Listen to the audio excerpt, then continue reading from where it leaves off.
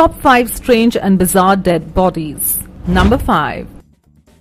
The Luba. In May of 2007, a reindeer breeder and hunter named Yuri Kudi discovered the carcass of a frozen woolly mammoth calf in Russia's Arctic Yamul Peninsula. The carcass was named Luba. It was determined that the calf died approximately 42,000 years ago at the age of 1 month. She is by far the most well-preserved mammoth carcass in the world.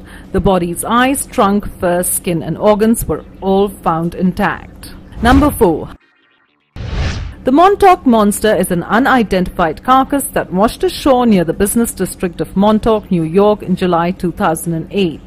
A woman named Jenna Hewitt, 26 of Montauk, and 3 friends said they found the creature near the Ditch Plains beach. Number 3. On April 25, 1977, a Japanese trawler named Joe Maro was sailing east of Christchurch, New Zealand, when a strange, unknown creature became tangled in the vessel's trawl at a depth of 300 meters.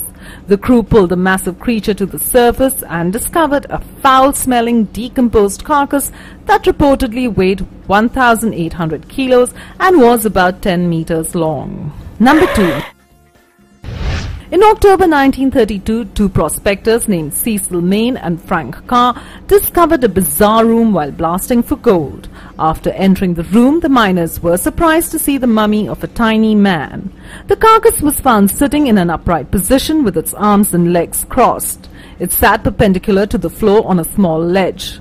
The body was so well preserved that even the fingernails were visible. The head was covered in a dark gelatinous substance and the mummy appeared to have been preserved in a liquid. Upon its discovery, the carcass was given the name Pedro the Mummy. Number 1.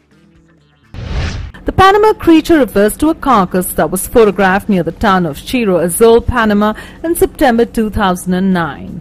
The rubbery beast was spotted by a group of teenagers crawling out of a cave. The kids said that the creature was hairless and had a leathery body with sharp teeth. It had revolting features, a snub nose and long arms. They also claimed that the animal approached them, so they beat it to death with some sticks. Some accounts of the event say the kids tossed the body into a pool of water and left the area, and later returned to the site and photographed the carcass.